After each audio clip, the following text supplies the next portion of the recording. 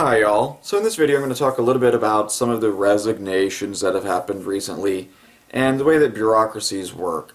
So a lot of people on the left are making a big to-do about the fact that a lot of foreign service employees have resigned and how this imperils the republic, and now we're a minute closer to nuclear war because these career diplomats, career service people have worked a long time, they've gotten to the top, they bring with them a lot of talent and expertise, which is not easy to get.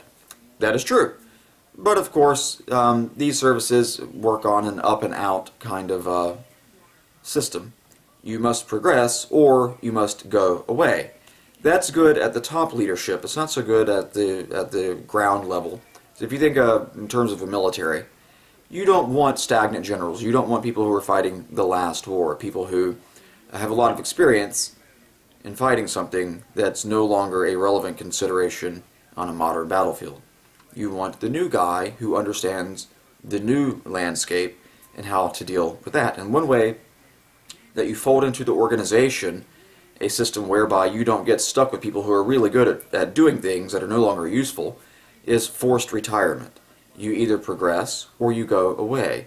You either, and they do set time limits on like how the maximum amount of time you can serve, ages and whatnot, and then of course you want to empower, say, the president to be able to make exceptions, because occasionally you get people who do bring with them that tremendous amount of expertise and experience, but who have not become inflexible, who learn new things, who understand the new battlefield. In other words, you get like a really creative genius who you want to keep around forever and ever because they keep adapting to new situations. They're not stuck in the past. So the president can make waivers to this, but the general rule is up and out. Now, with the career diplomats who have resigned and whatnot, they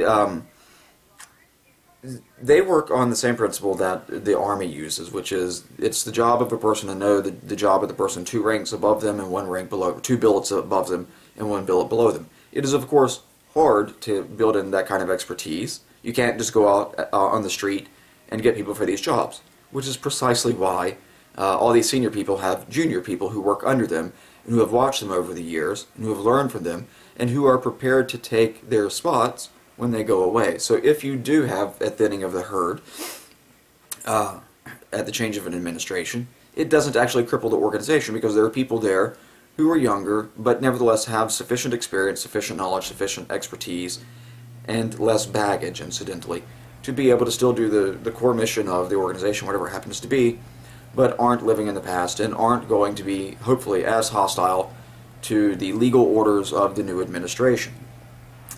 Now, even our governmental structure is set up to account of these facets of human nature, the kind of idea that prominently said by Henry Ford of the Ford Motor Company, that what's good for Ford is good for America, the view that I know what's right for everyone else, now it's just for everyone else to get on board and understand how great and wonderful I am. Well, okay.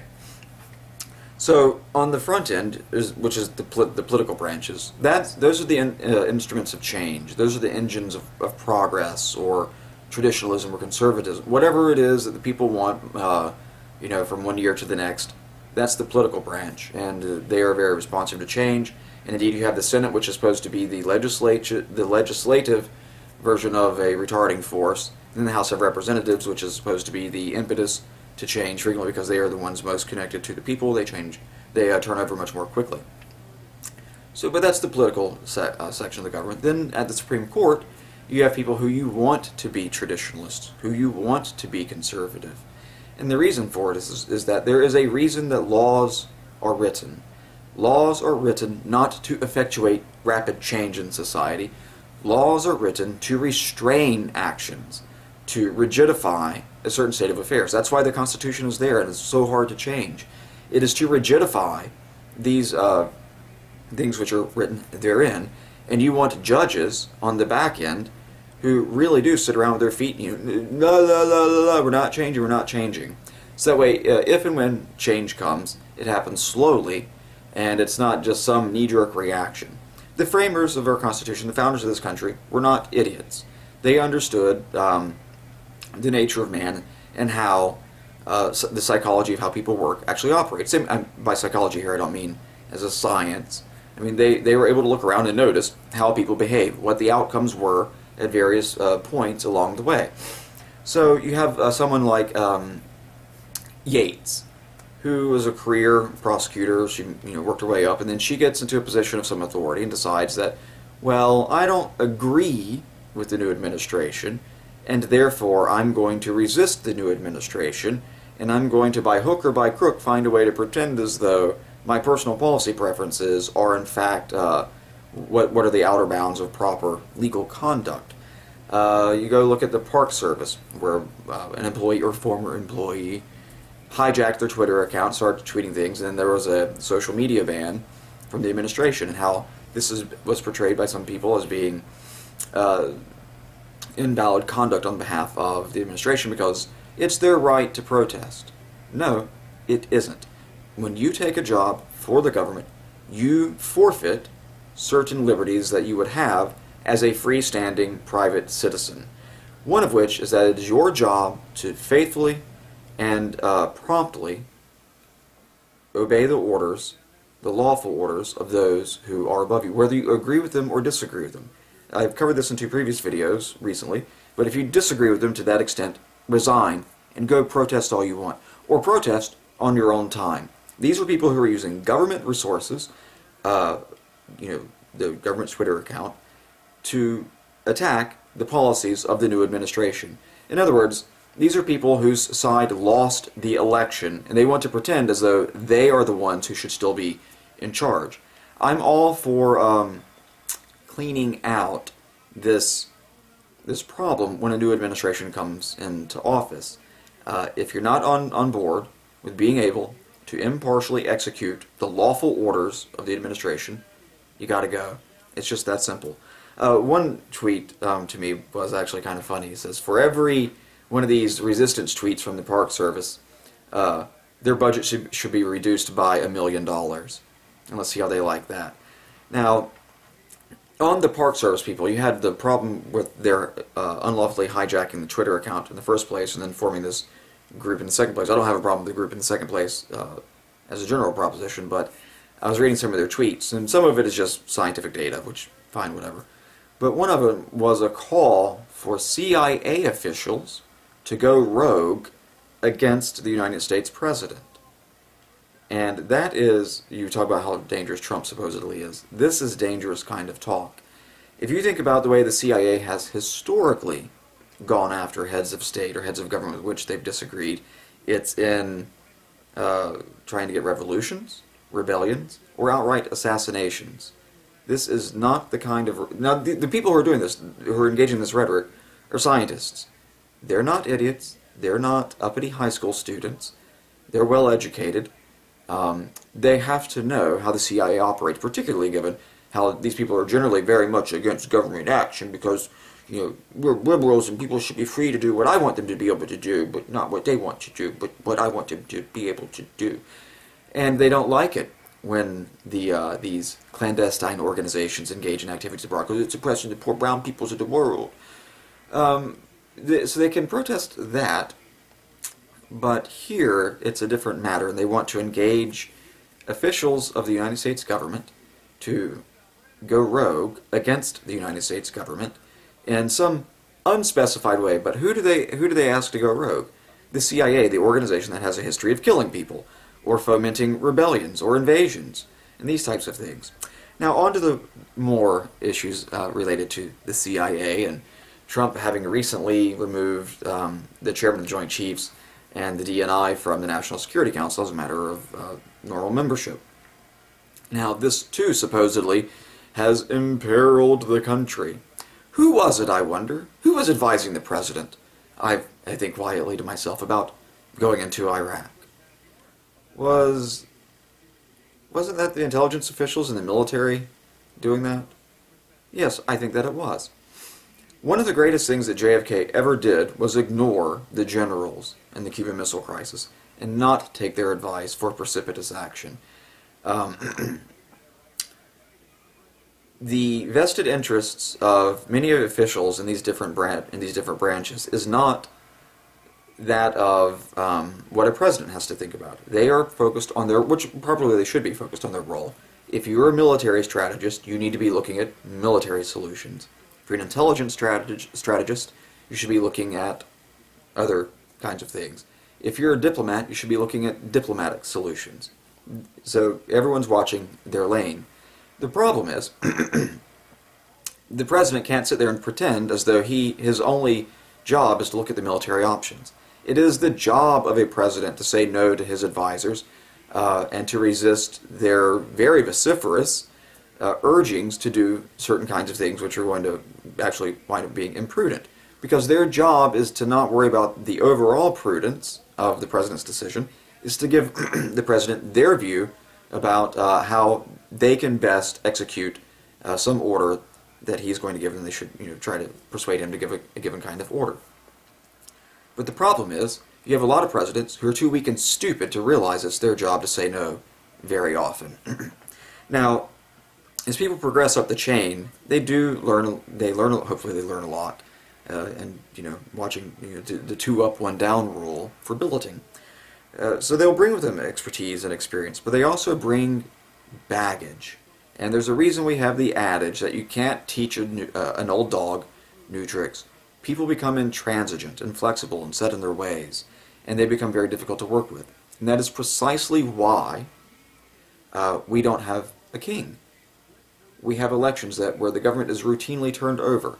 It's to keep it from becoming old and inflexible and intransigent and saying, well, this is the way things have always been, and therefore this is the way things always should be, or what is good for me as king is good for the country.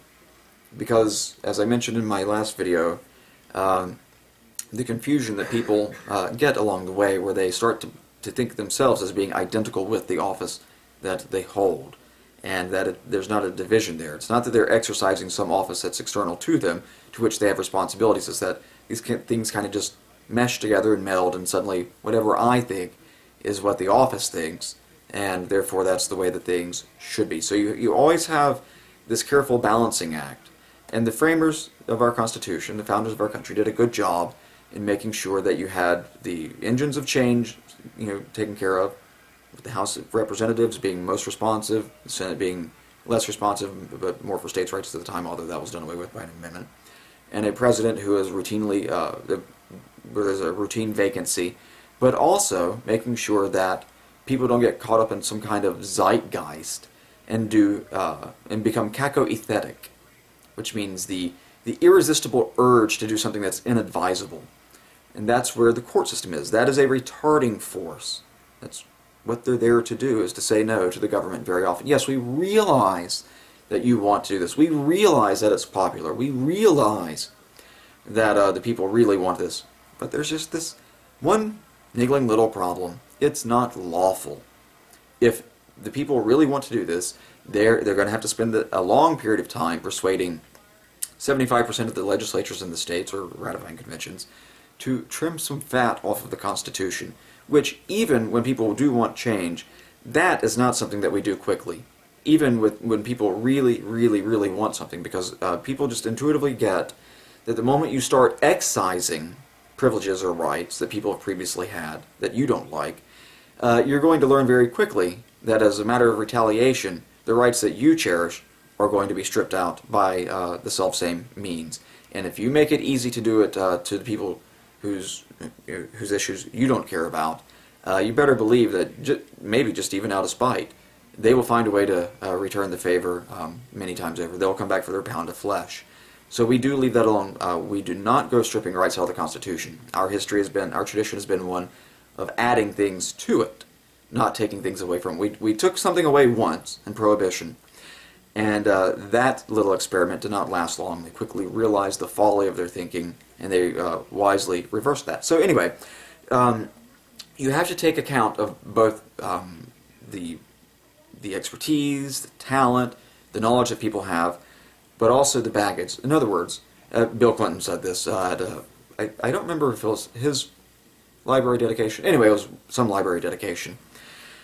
And he said, progressivism, at its best, is about changing things that should never have been the case. And conservatism, at its best, is about making sure we always cherish the things that properly should be a focus of our affections, that properly should be a sincere thing that all people should want to protect, like the sanctity of families, these kinds of things. And, there's some force to that.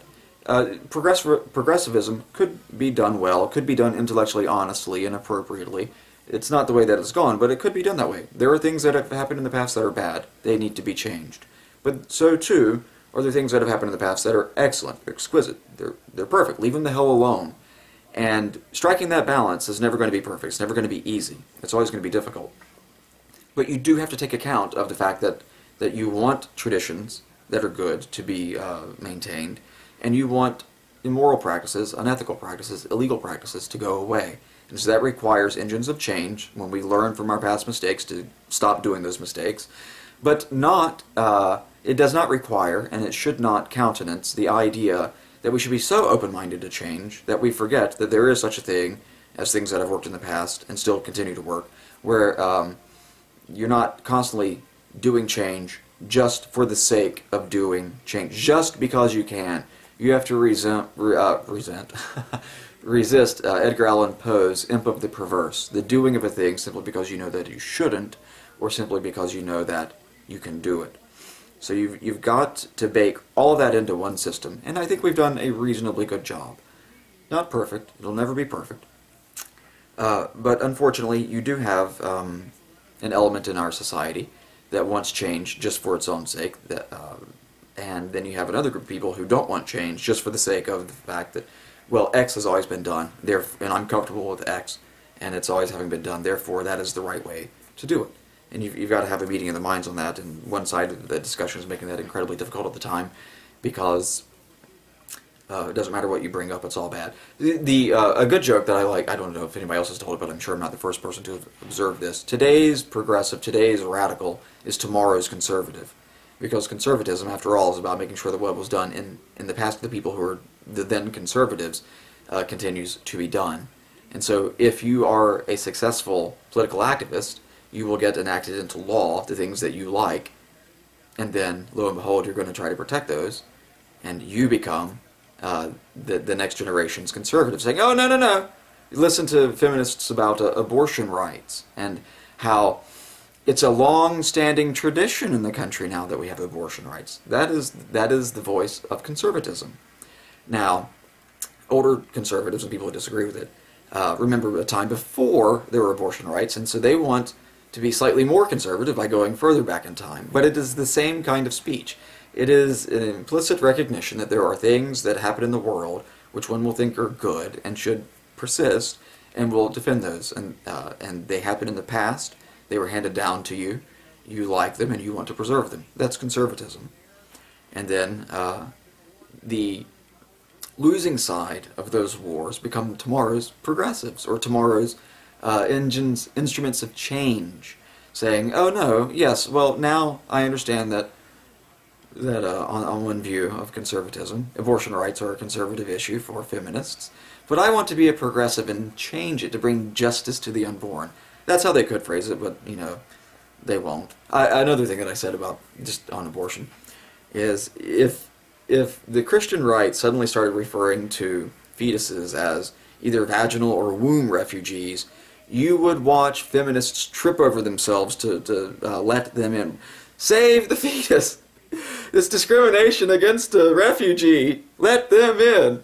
I know it's a joke, but it cracked me up. Alright, I think I'll leave it there. Have a great day.